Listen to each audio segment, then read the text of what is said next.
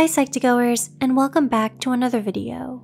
Thank you so much for your love and support, enabling us to make yet another exploration into everyday psychology and mental health. So let's begin. When you think of schizophrenia, what comes to mind? Does having multiple or split personalities make a schizophrenic? The Diagnostic and Statistical Manual of Psychiatric Disorders, also known as DSM-5, defines schizophrenia as a mental disorder consisting of a constellation of symptoms such as delusions, hallucinations, disorganized thinking, and abnormal behaviors. No single symptom alone is characteristic of the disorder, and people exhibit different symptoms. Today, we will be discussing 6 signs of schizophrenia. But before we begin, please remember this video is for educational purposes only. Do not use this information to self-diagnose. We encourage you to seek professional help from a psychiatrist or other health professionals. 1. Delusions. Do you know of someone who believes they will be harmed by an individual or group even though without evidence?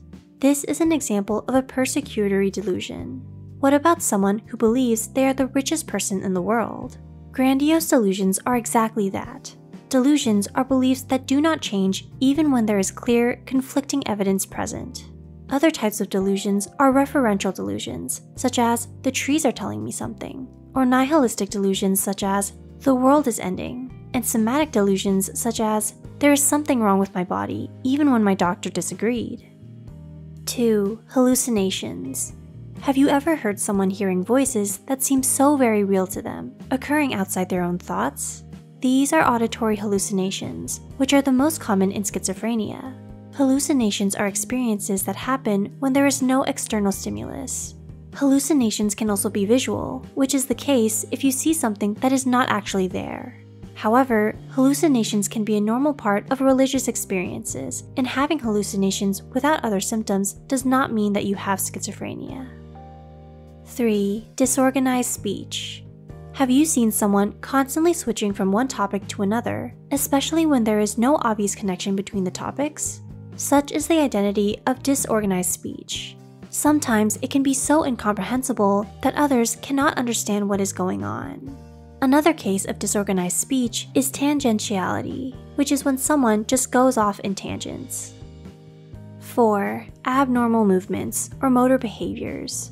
Catatonic behavior is a marked decrease in environmental reactivity, and catatonia is a group of symptoms that usually involve a lack of movement and communication, and can also include agitation, confusion, and restlessness.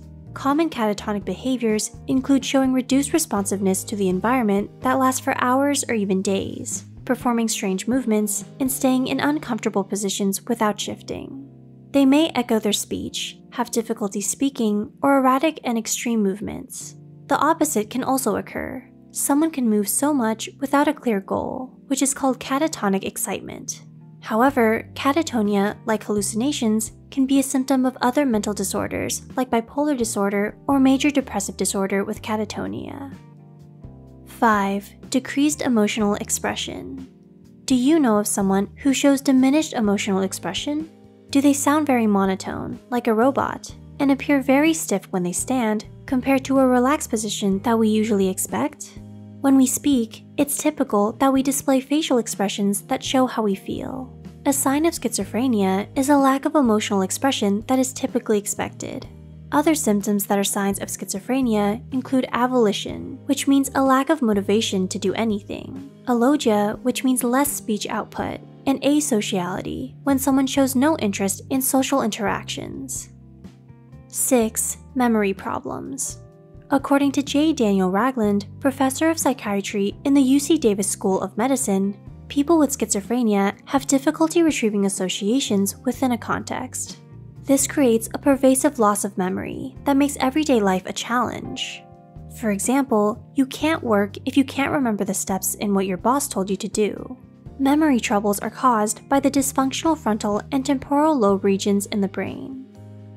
We hope we were able to give you some insight into the different signs of schizophrenia. Do you now understand the 6 signs of schizophrenia? Do you know someone who may exhibit some of these symptoms of schizophrenia? Let us know in the comments below. If you find this video helpful, be sure to hit the like and subscribe button, and share it with someone who might benefit from it. Don't forget to hit the notification bell icon to get notified whenever Psych2Go posts a new video. As always, thanks for watching.